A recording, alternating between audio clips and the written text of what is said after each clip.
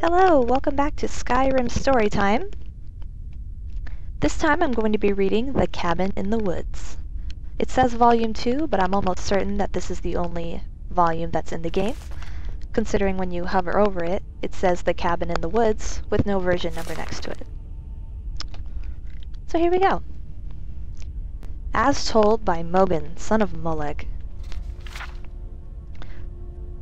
Late one night, a few seasons ago, a soldier was returning home after several bloody battles.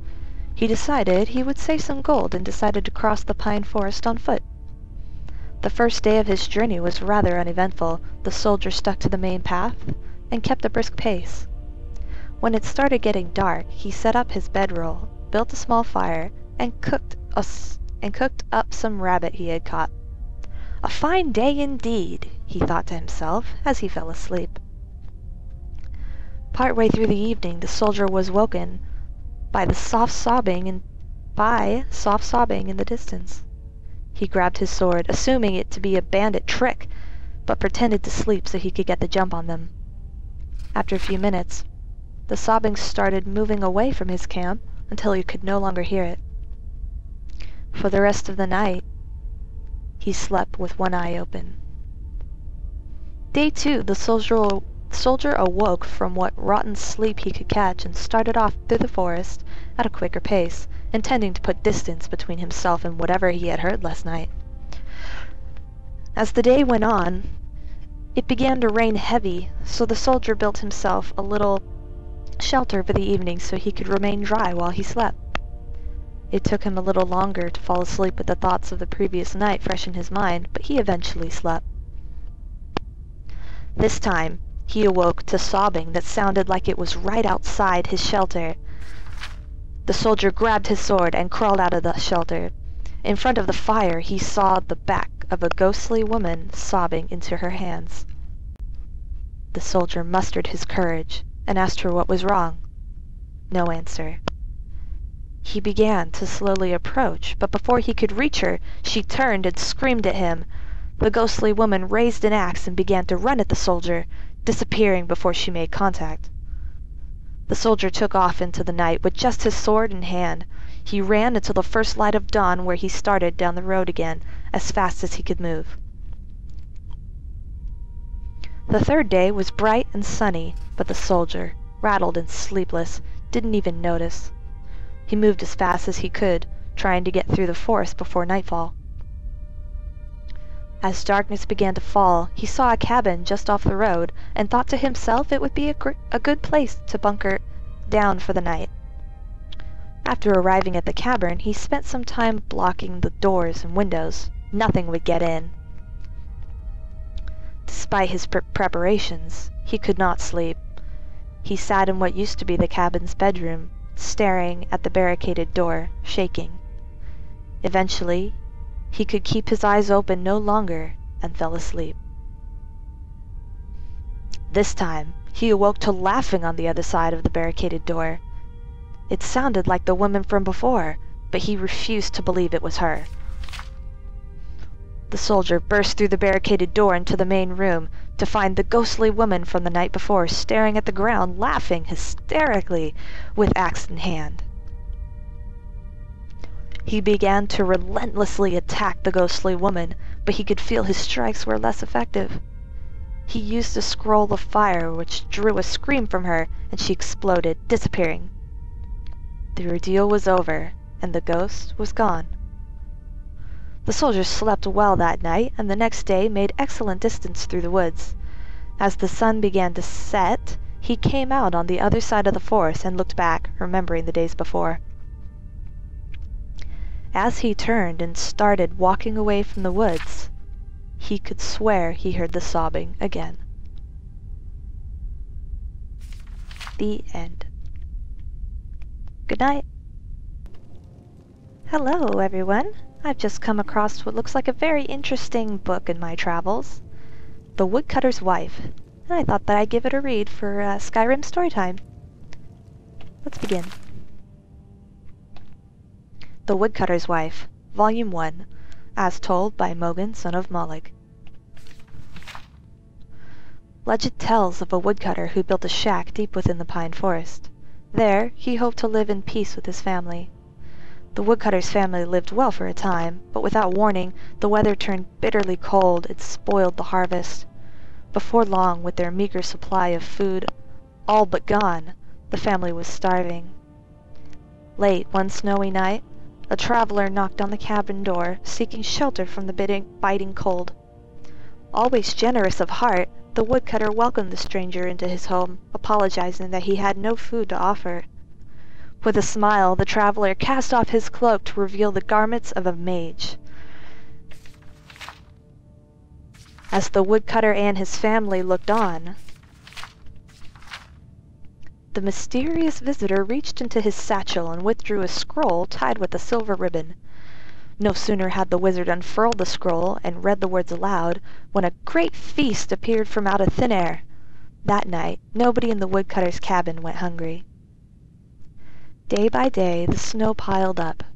Every night the mage produced another scroll from his bag and read the words, each time summoning a new feast. On the 5th night, the woodcutter's wife awoke her husband to confess her mistrust of their magical guest. Surely, she argued, there was some price to pay for the magical feast that everyone enjoyed night after night. The woodcutter would have none of it. After nearly dying from lack of food, his family was eating well. The divines had sent them a gift, he explained, and it was foolish to question their wisdom. But the woodcutter's wife would not be persuaded. Every night she grew more fearful and more desperate.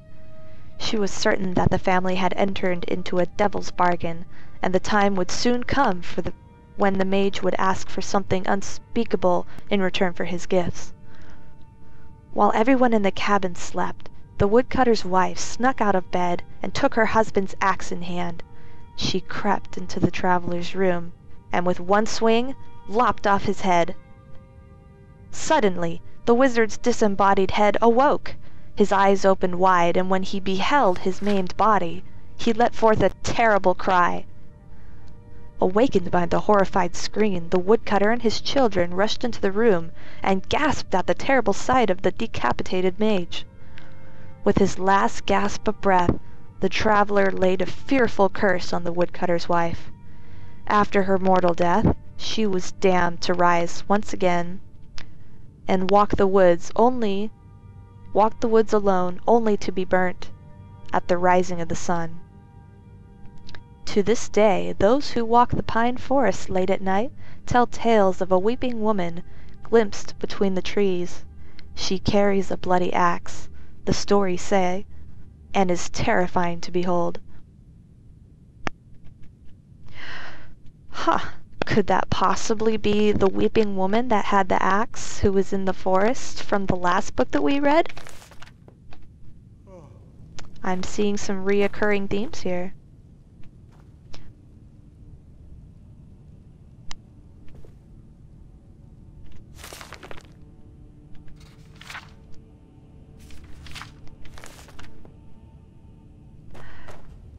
Well, hope you enjoyed the story. A little bit on the spooky side, I suppose, but good nonetheless. Hope you enjoyed, and good night. Hello, welcome back to Skyrim Storytime. I found 2 interesting looking books here, and I think I'm going to try to get both of them in if I can. If not, then probably one each. Beggar Prince. Please remember that I'm sight reading, so to speak. Sight reading these. I've never read them before, so if I fall over a couple of words, then I apologize. Beggar Prince. The story of Weedle and his gifts from the Daedric Lord Namira. We look down upon the beggars of the Empire. These lost souls are the poor and wretched of the land. Every city has beggars. Most are so poor they have only the clothes on their backs. They eat the scraps the rest of us throw out. We toss them a coin so that we don't have to think too long about their plight. Imagine my surprise when I heard the tale of the Beggar Prince. I could not imagine what a prince of beggars would be. Here is the tale I heard. It takes place in the First Age, when gods walked like men, and Daedra stalking the wilderness with impunity. It is a time before they were all confined to oblivion. There was once a man named Weedle, or maybe it was a woman. The story goes to great lengths to avoid declaring Weedle's gender. Weedle was the 13th child of a king in Valenwood. As such, Weedle was in no position to take the throne or even inherit much property or wealth. Weedle had left the palace to find independent fortune and glory. After many days, the endless forest roads and tiny villages, Weedle came upon a three men. Grammar errors! After many days of endless forest roads and tiny villages, Weedle came upon 3 men surrounding a beggar. The beggar was swaddled in rags from head to toe. No portion of the vagabond's body was visible. The men were intent on slaying the beggar. With a cry of rage and indignation, Weedle charged the men with sword drawn. Being simple townsfolk, armed only with pitchforks and scythes, they immediately fled from the armored figure with the shining sword. "Many thanks for saving me," wheezed the beggar, from beneath the heap of foul rags. Weedle could barely stand the stench. "What is your name, wretch?" Weedle asked. "I am Namira." Unlike the townsfolk, Weedle was well learned. That name meant nothing to them, but to Weedle it was an opportunity. "You are a Daedric lord!" Weedle exclaimed. "Why did you allow those men to harass you? You could have slain them all in a whisper." "I am pleased you recognize me," Namira rasped. "I am frequently reviled by townsfolk. It pleases me to be recognized for my attribute, if not for my name." Weedle knew that Namira was the Daedric lord of all things gross and repulsive. Diseases such as leprosy and gangrene were her domain. Where others might have seen danger, Weedle saw opportunity. "Oh, great Namira, let me apprentice myself to you. I ask only that you grant me powers to make my fortune and forge a name for myself that will live through the ages." "Nay, I make my way alone in the world. I have no need for an apprentice." Namira shambled off down the road. Weedle would not be put off. With a bound, Weedle was at Namira's heel, pressing the case for an apprenticeship. For 33 days and nights, Weedle kept up the debate.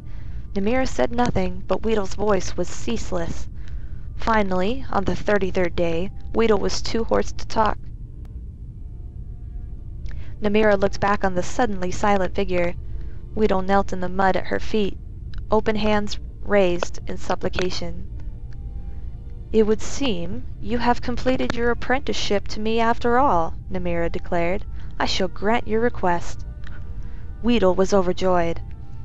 "I grant you the power of disease. You may choose to be inflicted with any disease you choose, changing them at will, so long as it has visible symptoms.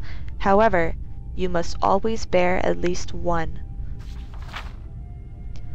I grant you the power of pity. You may evoke pity in anyone that sees you. Finally, I grant you the power of disregard. You may cause others to disregard your presence." Weedle was aghast. These were not boons from which a fortune could be made. They were curses, each awful in its own right, but together they were unthinkable. "How am I to make my fortune and forge a name for myself with these terrible gifts?" "As you begged at my feet for 33 days and 33 nights, so shall you now beg for your fortune in the cities of men. Your name will become legendary among the beggars of Tamriel. The story of Weedle, the prince of beggars, shall be handed down throughout the generations." It was as Namira predicted. Weedle was an irresistible beggar. None could see the wretch without desperately wanting to toss a coin at the huddled form. However, Weedle also discovered that the power of disregard gave great access to the secrets of the realms. People unknowingly said important things where Weedle could hear them. Weedle grew to know the comings and goings of every citizen in the city. To this day it is said that if you really want to know something, go ask the beggars. They have eyes and ears throughout the cities. They know all the little secrets of the daily lives of its citizens. The end. Hi guys! I'm going to be reading another book for our Skyrim Storytime. So go ahead, I'll give you a second, get all comfy. You can fluff your pillow up, and sit back, I suppose. Something. Get comfortable. We are reading The Cake and the Diamond by Athen Wendell. Athen, whatever. I was in the Rat and the Pot, a foreigner corner club in the Aldrune, talking to my fellow rats when I first saw the woman.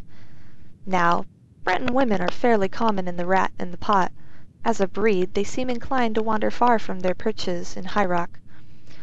Older Breton women, however, are not so migratory, and the wizened old biddy drew attention to herself, wandering about the room, talking to everyone. Nimloth and Odied were at their usual places, drinking their usual stuff. Odied was showing off a prize he had picked up in some illicit manner, a colossal diamond, large as a baby's hand, and clear as spring water.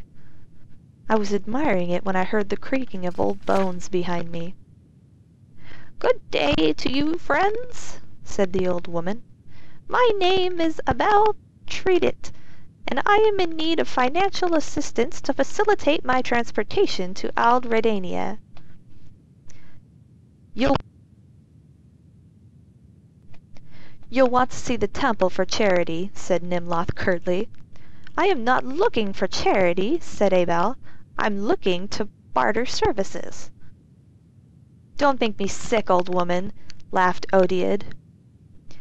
"Did you say your name was Abel Credit?" I asked. "Are you related to Abel Credit, the High Rock alchemist?" "Closely related," she said with a cackle. "We are the same person.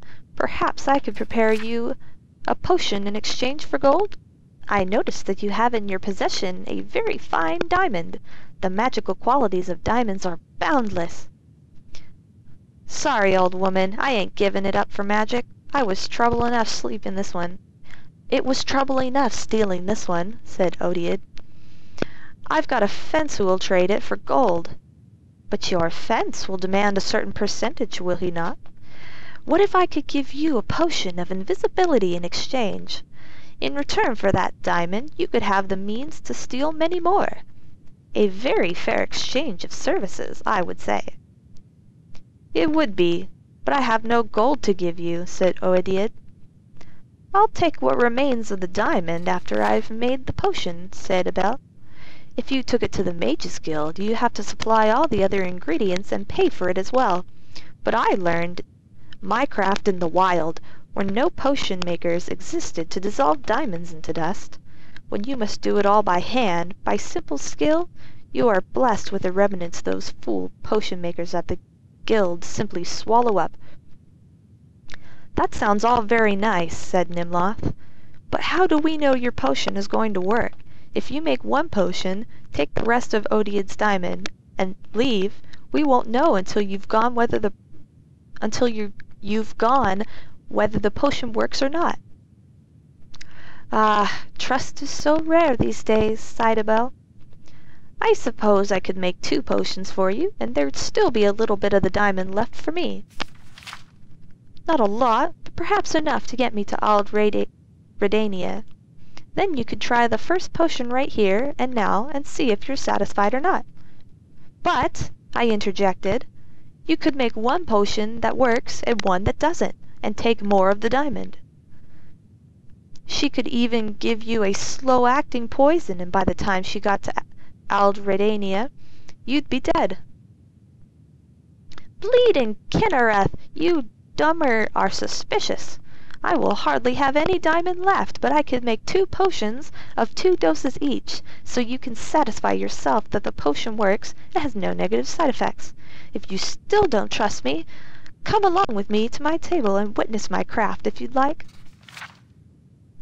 So it was decided that I would accompany Abel back to her table where she had all her traveling bags full of herbs and minerals to make certain that she was not making two different potions.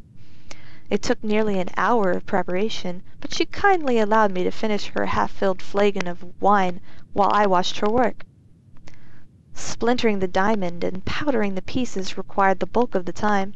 Over and over again she waved her gnarled hands over the gem, intoning ancient enchantments, breaking the facets of the stone into smaller and smaller pieces. Separately, she made pastes of minced bittergreen, crushed red bulbs of Delargospe, and driblets of Siciliani oil. I finished the wine.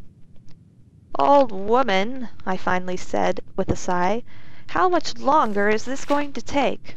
I'm getting tired of watching you work." "The Mages Guild has fooled the populace into thinking alchemy is a science," she said. "But if you're tired, rest your eyes." My eyes closed, seemingly of their own volition, but there had been something in that wine, something that made me do what she asked. "I think I'll make up the potion as cakes. It's much more potent that way. Now tell me, young man, what will your friends do once I give you the potion?" "Mug you in the street afterwards to retrieve the rest of the diamond," I said simply. I didn't want to tell the truth, but there it was. "I thought so, but I wanted to be certain. You may open your eyes now." I opened my eyes. Abel had made a small presentation of a wooden platter, 2 small cakes, and a silver cutting knife. "Pick up the cakes and bring them to the table," said Abel. "And don't say anything except to agree with whatever I say." I did as I was told. It was a curious sensation. I didn't really mind being her puppet. Of course, in retrospect, I resent it, but it seemed perfectly natural at the time to obey without question. Abel handed the cakes to Odiad, and I dutifully verified that both cakes were made the same way. She suggested that he cut one of the cakes in half, and she would take one piece, he'd take the other, just so he would know that they worked and weren't poisoned. Odiad thought it was a good idea, and used Abel's knife to cut the cake. Abel took the piece on the left and popped it into her mouth. Odiad took the piece on the right and swallowed it more cautiously. Abel and all of the bags she was carrying vanished from sight almost instantly. Nothing happened to Odiad. "Why did it work for the witch and not for me?" cried Odiad. "Because the diamond dust was only on the left-hand side of the blade," said the old alchemist through me. I felt her control lessening as the distance grew, and she hurried down the dark Aldrune street away from the rat in the pot. We never found Abel or the diamond. Whether she completed her pilgrimage to Aldredania was anyone's guess. The cakes had no effect, except to give Odiad a bad case of the droops that lasted nearly a week. Clever, clever mage. Clever mage.